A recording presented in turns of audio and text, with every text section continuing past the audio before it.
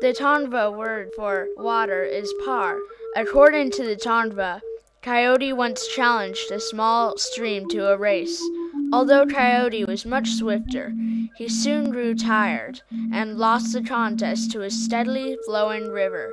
He walked off with his tail between his legs and had something to reflect upon for many a day afterwards. Non-native plants are transported to a new place in many ways. Their seeds are disseminated by birds or the coats of animals, or even on lawn mowers.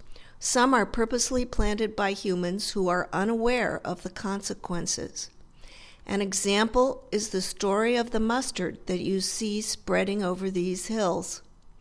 The legend involves the explorers of early California, the Gaspar de Portola expedition, and Father Junipero Serra. As they traveled north, they scattered the mustard seeds they'd brought from Spain to the right and left from their saddlebags. When they returned south a year later, they followed a ribbon of golden mustard. How would those Spanish visitors find their way 240 years later, as the 8-foot-high mustard plants cover California's hills and fields? Fauna. Invisibles, silenciosos, insospechados. Estuvieron aquí, en este lugar, donde miramos, escuchamos, imaginamos. Mira, agitación en la hierba erguida. Un momento, tan breve como un suspiro del silencio.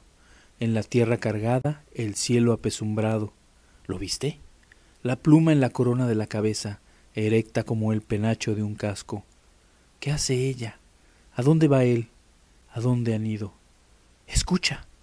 Un trino bajo el murmullo casi perdido. Un chapoteo, brusco, seguido por un silencio escalofriante como la muerte. Sonidos sin forma, espontáneos, comas en un lenguaje estridente de la tierra civilizada. Imagina, no estás aquí. Este lugar no te pertenece. Eres uno de ellos. El desecho es tuyo. Tú rompes la superficie cristalina del agua. Te arrastras, esperas, te escondes. Te has ido, has regresado. Este lugar es tuyo.